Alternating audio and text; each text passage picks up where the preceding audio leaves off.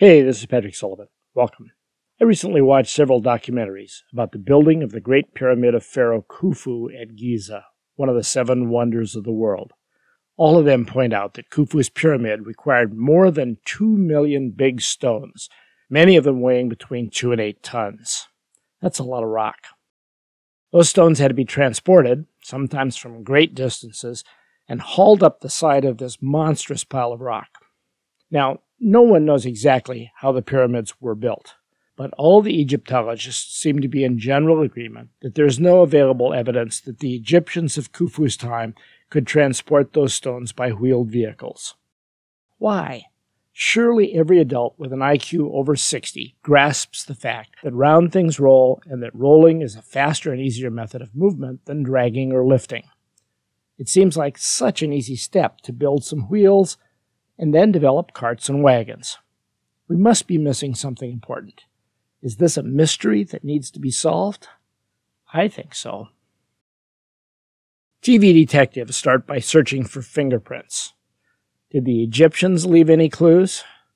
Oh, wait, aren't there a lot of paintings on temple walls and tombs, like these, showing scenes from daily life? Do they show wheeled vehicles? Well, yes, but essentially all of them come from an era that's 1,000 years or more after Khufu. Khufu left no pictures. He did not even leave a sculpture of himself. So for convenience, let's just pretend that this drawing from a temple wall is Khufu. Now the question, had wheels been invented when Khufu lived? Here's the oldest wheel that has been discovered so far. It's not the first wheel ever built. It's just the oldest one that was miraculously preserved for 5,000 years. It came from Eastern Europe, near the top of the Adriatic Sea, and was radiocarbon dated to 3,200 BC, give or take 100 years. That's about 600 years before the construction of the Great Pyramid. So, old Khufu had plenty of time to wake up to the wheel fad. Actually, he had a lot more time than that, because there's fragmentary evidence that wheels were in use around 4000 BC in the Middle East. Had wheels changed by the time Pharaoh Khufu dreamed up the pyramid in 2600 BC? Here's a picture of the earliest war wagon I could find. It came from the tomb of the king of Sumeria, who died in 2550, 16 years after Khufu died. Check out the wheel technology.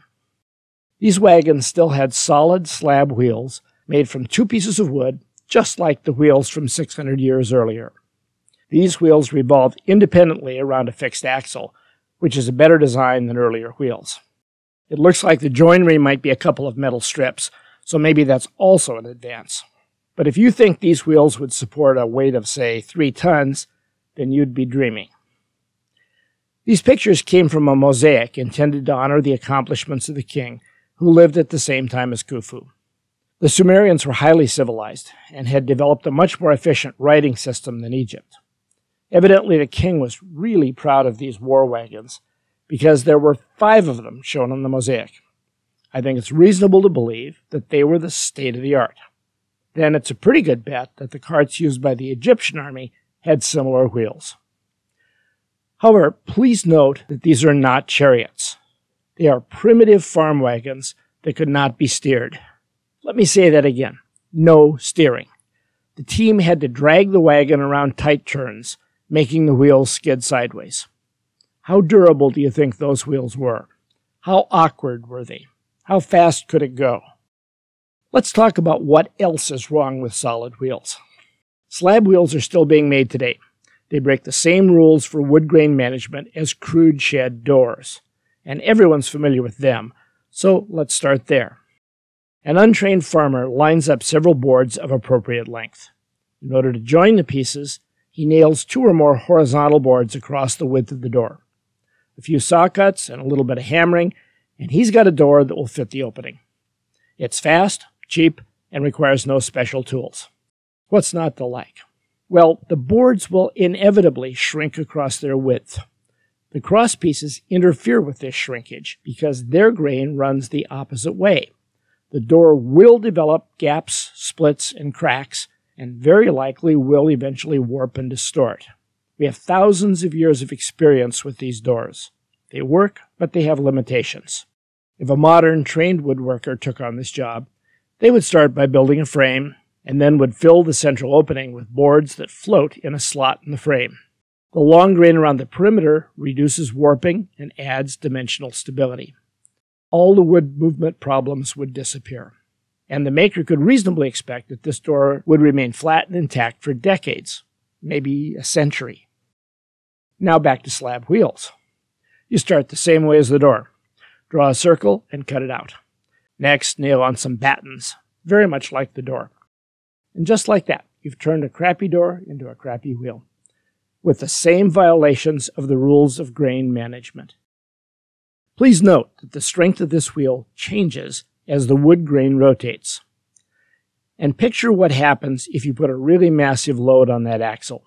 A handful of nails is all that prevents splitting. Remember also that farm wagons drive across creeks, wallow through marshy ground, and sit outside in the rain and the snow, freezing and then eventually baking. This primitive wheel was all people had for 2,000 years. Pharaoh Khufu was stuck with the same kind of primitive wheels and carts as those in Samaria. As you might expect, they were pretty advanced for their time. Here's a wheel from France, dated from exactly the same time that Khufu lived. It's considerably more primitive. It's suitable for bringing cabbages in from the field, but probably not for many of Khufu's needs. Primitive wheels work for garden carts, specifically because they don't have to carry very much weight. But Khufu did not just need better wheels. He needed a complete heavy-lift transport vehicle that could reliably handle the rocky, sandy terrain at Giza. I'll bet he ordered some extra big carts built. Did they work? Well, no one knows, but it's not hard for us to understand their limitations. Why might they fail? Axle strength, lack of metal bearings. There's so many possible reasons. My guess is that when they found out that massive carts could not be steered, they realized that they had limited utility for moving gigantic blocks of stone. You cannot drag these primitive wheels sideways while you're carrying a multi-ton load. Building a pivoting front axle capable of supporting a 5-ton load turns out to be far more complex than you would guess, and it demands advanced metallurgy that was just not available to Khufu. Now fast forward more than 1,000 years. The date is now 1325 BC. Young Tutankhamun is the pharaoh, and the world has discovered chariots. We know this story firsthand because we discovered 6 real chariots that were preserved in King Tut's tomb.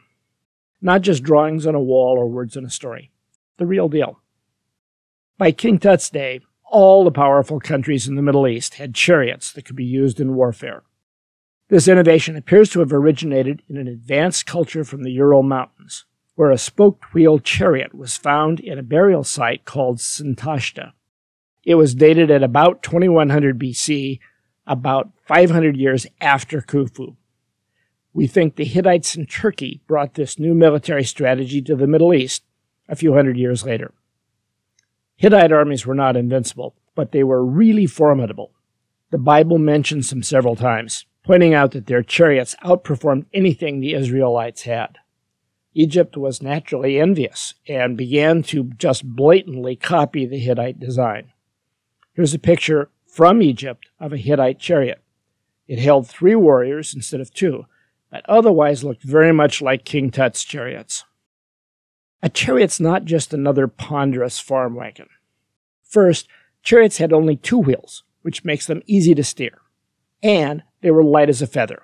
Well, not really, but King Tut's chariot only weighed about 60 pounds or 27 kilos. The wheels were spidery thin on purpose. It was a quick, nimble, lightweight machine designed to go as fast as a galloping horse can carry it. They were used to conduct lightning assaults on the enemy, moving so fast that they were hard for archers to hit. The primitive, wobbling wheels of Khufu's time would just not cut it. They needed a much improved design. To accomplish that, a whole new kind of wheel was needed. A wheel that was resilient, amazingly strong, and yet very lightweight. First, woodworkers quickly realized that they needed different grain direction and different dimensions in different parts of the wheel. In the same way that we use frame and panel construction to make strong doors that resist warping and seasonal wood movement, they needed a multi-part wheel design. The long grain in the rims runs around the entire circumference. It took many centuries to learn how to bend hardwood into a perfectly circular shape. The strong long grain holds the wheel together. Tests in my shop showed that the long grain of common hardwoods is 6 to 8 times as strong as the side grain. Ash, the same wood that's used for baseball bats, was popular because it was both tough and springy. Because of the optimal grain direction, the rim could be much thinner, which gives the wheel some resilience. Resilience is very important when you travel on rough ground at high speeds. Chariots were nicknamed bone shakers. The hub is made long enough that the wheel will not wobble on its axle. Wobbling is terrible when you're going fast. To reduce wobble, the hub needs to be much, much wider than the rim. The ideal wood was elm, which is very resistant to splitting. The long grain of the spokes is always oriented perpendicular to the rim at every point, no matter which way the wheel turns. Almost all the force on the spoke is compression in the direction in which the wood has its greatest strength and rigidity. If you want more resilience, you can make the spokes thinner, hoping that they will spring back after an impact, like an archer's bow. Okay, that's the theory. Pulling it off is another story. For instance, how did the ancient Egyptians bore a big axle hole in the end grain of a piece of tough hardwood as long as your foot? As far as I know, the ship's auger, like this one, had not been invented. They would be turning a simple spade bit, and drilling holes the size of your forearm is not easy. I seriously doubt that a bow drill like the one in this painting could turn such a large bit. They undoubtedly had to invent new tools. The rim was made of 1 or 2 pieces of steam-bent wood. These require a steam box that's 3 meters or 10 feet long or maybe bigger. They require a big, heavy, full-size bending form rigidly attached to something unmovable. The wheel builders needed a very quick, very powerful clamping mechanism, and this was long before pipe clamps had been invented. Above all, they needed a lot of expertise. Most of you who have tried to bend hardwood into tight curves have at least 1 or 2 stories of total failures. Bending wood that's 1.5 inches or 38 millimeters thick is often a frustrating experience. The technology to make highly accurate, perfectly circular, perfectly flat shapes in wood apparently took 2,000 years to evolve. The big developments in wheels were driven by warfare. Speed and maneuverability won battles. Both are really hard on wheels. At the speed of a running horse, a sharp turn exerts a huge sideways force. Massively thick, solid wheels could stand up to this force, but they're just way too heavy. Early spoked wheels had a wonderful strength-to-weight ratio, but they had a weakness: side strength. Engineers call this axial load. If a sharp turn occurs on a smooth, hard surface, the wheel can often skid sideways until it starts rolling again. But if it's running in rocky or thick or sticky soil, the rim tends to be held in its rut, while the hub is pushed sideways. If the force is large enough, the spokes will try to pull out of their mortises in the hub and in the rim. Without the spokes to reinforce it, the rim will collapse and the wheel will break. But once again, someone made a brilliant discovery that saved the day. It's a very small change in the way the wheel is built. Angle the spokes so that they are pointed slightly toward the outside of the wheel. We call this shape dish. It does not take much. In actual practice, only about 2 degrees of angulation is necessary for many common wheels. Once the rim is tightly in place, the geometry of this design powerfully resists any attempt to push the hub outward. It's the old triangle principle. Unless you break one of the sides, you cannot deform a triangle. The spoke resists any shortening, and the radius of the wheel cannot increase if the rim remains intact. If the rim is strong enough, then this new geometry makes the wheel much better at resisting side forces. This was another revolutionary innovation, a big increase in strength without any increase in weight.